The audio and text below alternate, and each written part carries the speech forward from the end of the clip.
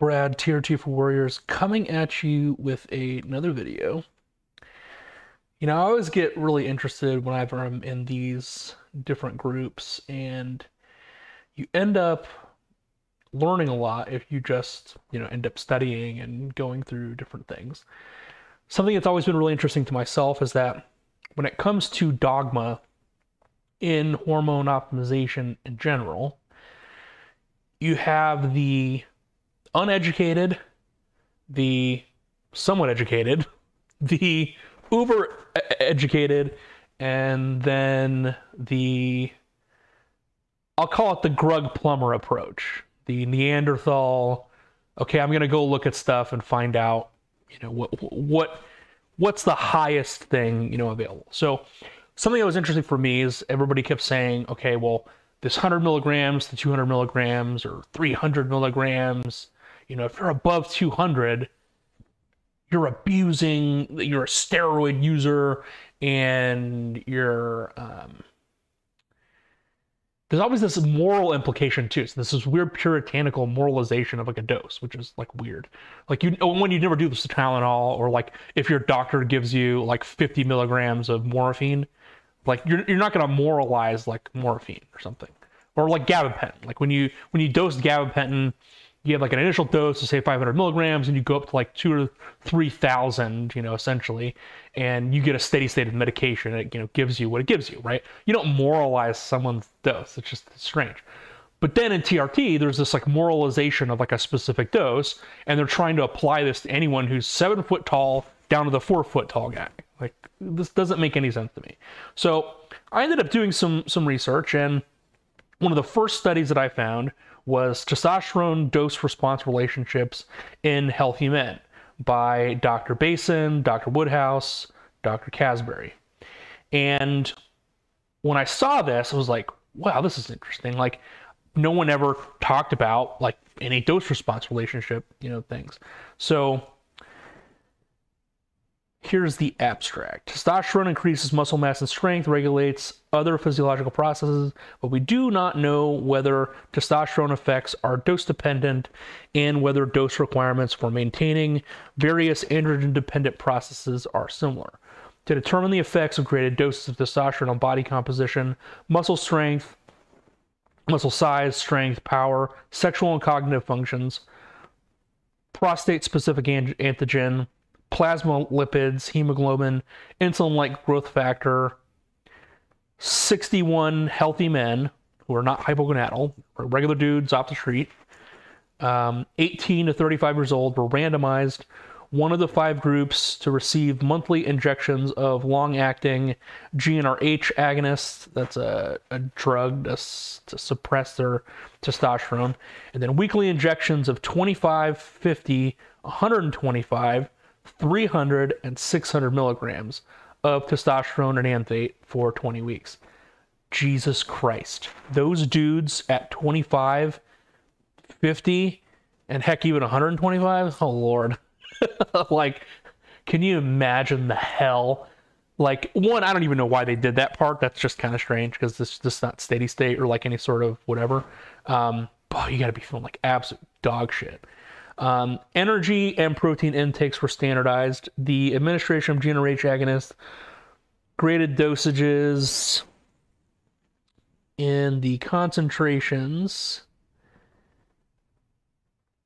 Graded dosages resulted in mean NADR testosterone concentrations. Oh, wow. 253, 300, 554, 1,345, and then 2,300 total testosterone. Frickin' balls.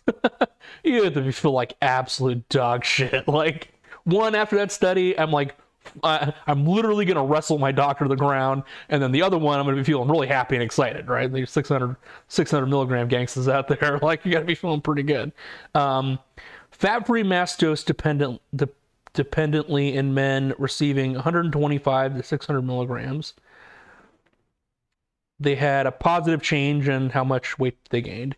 The changes of fat-free mass were highly dose-dependent on testosterone and correlated with the log testosterone concentrations. I don't know how to read that. I don't know what that means. 73 and 001 or something. Changes in leg press strength, leg power, thigh quadriceps, muscle volumes. Hemoglobin, IGF-1 were positively correlated with testosterone concentrations, whereas changes in fat-free mass and plasma, high-density lipoprotein cholesterol were negatively correlated. Sexual function, visual, spatial cognition, and mood and PSA levels did not change significantly at any dose. We conclude that changes in circulating testosterone concentrations induced by GnRH and testosterone administration are associated with testosterone dose and concentration dependent changes in fat-free mass, muscle size, strength, and power. In conformity with singular linear dose-response relationships, however, different androgen-dependent processes have different testosterone dose-response relationships. So the question I have for this is, okay, well, your doctor gave you 300 or your doctor gave you 600 and you're part of a study. You didn't have any adverse reactions. You had some positive mood stuff. You lost some fat, and everybody has lipo HDL stuff that gets jacked up. So nothing really bad happened. And you just continued this. Okay, why is it abuse and why is it steroids? Like, no, that's just not how it works. Every drug has a steady state concentration. Every drug is an upper limit of a medication. And we don't have anything beyond these. We're going to go through a couple other studies, but there's no definitive X doses for every person. One of my friends is over 6 foot. He's on like a quarter of the dose that I'm on, and he feels like dog crap. Well, okay, you just increase the dose, and he's 6 foot. We don't have like a milligram per body weight calculation that's standardized that you would have like for morphine, but we do have general ideas about how you just increase the dose, and you just increase the dose from 100, 200 milligrams to 3 or 6. I mean, if it's okay for those group of patients, why isn't it good for everybody else? So here's another study. This might have been in the same study, but I'd like to go over it. So effects of supraphysiologic dosage of testosterone and muscle strength, muscle size and strength in normal men. Athletes often take androgenic steroids in an attempt to increase their strength. The efficacy of these substances for this purposes is unsubstantiated. However, okay, we randomly assigned 43 men in 4 groups: placebo with no exercise, testosterone with no exercise, placebo plus exercise, testosterone plus exercise. The men received injections of 600 milligrams testosterone enanthate or placebo for 10 weeks. The men in the exercise groups performed standardized weightlifting exercises 3 times weekly before and after the treatment period. Fat-free mass was determined by underwater weighing. Muscle size was measured by MRI, and the strength of the arms and legs was assessed by bench press and squatting exercises. Results. Among the men in the no exercise groups, these given testosterone had greater increases than given the placebo in muscle size in their arms. Greater increases in strength in bench press and squatting exercises. The men assigned to testosterone and exercises had greater increases in fat-free mass, muscle size, quadriceps areas than those assigned to either no exercise group, and the greater increases in muscle strength, bench press, squatting exercise capacity than either no exercise group. Neither mood nor behavior was altered in the group. Supraphysiologic doses of testosterone, especially when combined with strength training, increases fat-free mass, muscle size, and strength in normal men. It's kind of like a I was expecting more meat to that. Okay, there's like a fancy, here's like the fancy article where it's got like all the stuff and okay. Let's see. Anything good in here in terms of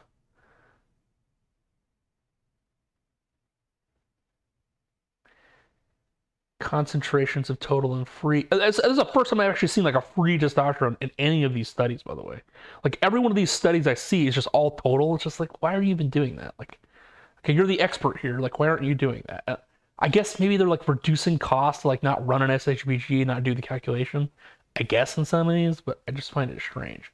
Let's see what the table looks like. Free testosterone. Ooh, okay, wait.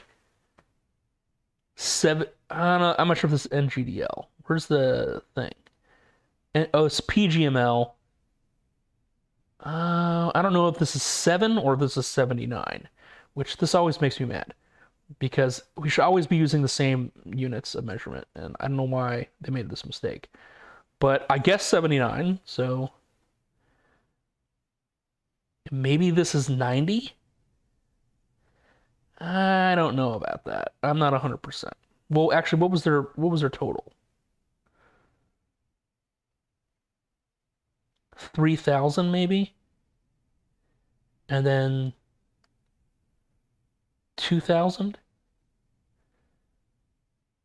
Okay, something like that. I mean, who knows? This stuff makes me so mad. I'm not calculating it. It's not gonna happen. Not in the mood to do it.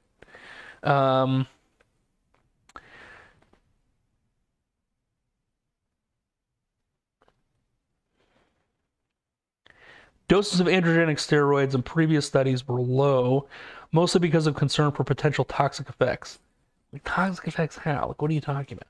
Now, I guess maybe like in some of these studies are using like nonsense medications that are just going to cause like wreak havoc in your cardiovascular system, which the things that are not testosterone, like you obviously want to be careful with those, and they're also probably meant to be more utilized in like a microdosing system anyways. Like something like trembolone or like these other derivatives are actually probably really safe if it's in the micro dosages and not in actual milligrams. But obviously bodybuilders are going to be doing what they're doing because they're doing bodybuilding. But these medications could be used in a microdosed way for the average person. It's just not being used because of how unwell tolerated the drug is just by dosing it in such a high amount. In contrast to our knowledge, the dose of testosterone nanthate administered in the study, 600 per week, is the highest administered in any study of athletic performance. Undoubtedly, some athletes and bodybuilders take even higher doses than those we gave. Furthermore, athletes often stack androgenic and anabolic steroids, taking multiple forms simultaneously. We do not know whether still higher doses of testosterone or the simultaneous administration of several steroids could have more pronounced effects. The absence of systemic toxicity during testosterone treatment was consistent with the results of the studies of the contraceptive efficacy of the hormone. Okay, any other meat in here?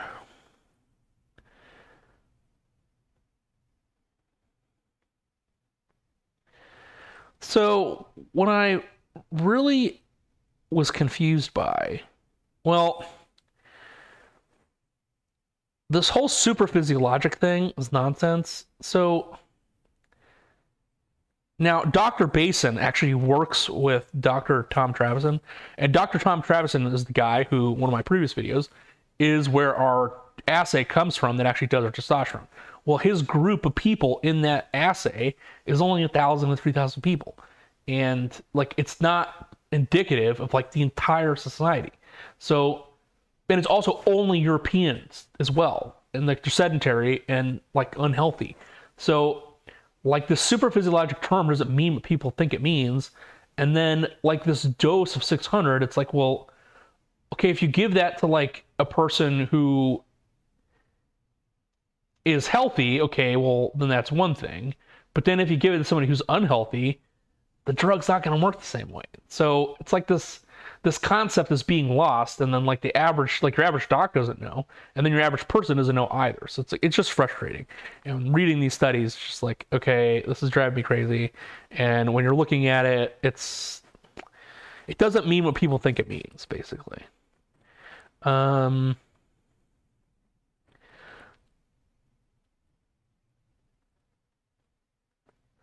Oh, here we go. Here's something with a dose response of a 2300. It sounds fun. What was the dose that they used?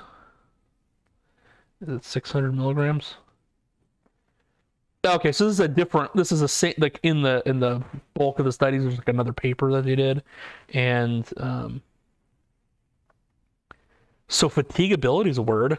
Didn't know that. Learned something new. Okay. Okay, and this is just it was reported in other things. This is just the same article. But I wanted to go through this. You know, these articles are very, very interesting, and it's important to read them on your own, because if you just listen to any doctor, they're going to tell you what the standard of practice is in their local area.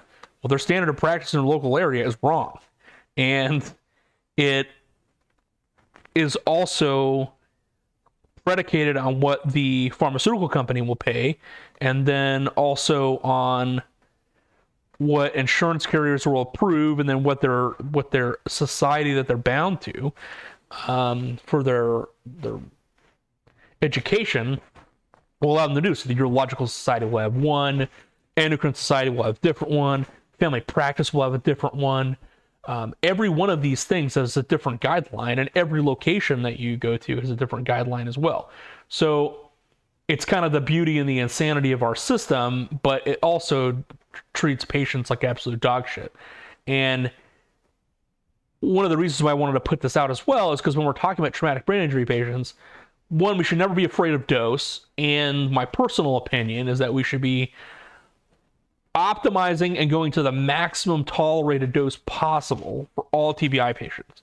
And one of my reasons for that is, well, if you have somebody who has systemic muscle loss, who is going to be going through physical therapy, has a bunch of stuff they have to do, and needs to be able to reverse a lot of the problems with their other illnesses, specifically in their gut microbiome and their indigestion and food stuff, and repairing muscles and just healing different parts of their body. Well, it doesn't matter if you're at like 100 or 600 milligrams. It matters about their response to the dose, and it matters that they're actually going to be recovering. So, you know, I understand docs who want to be careful and that sort of thing, but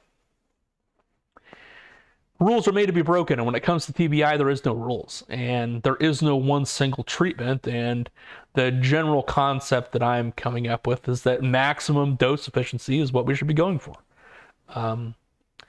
Maximum quality of life possible is what we should be achieving, and that means, well, if patients also have to take things in their own hands, well, that's just what they have to do.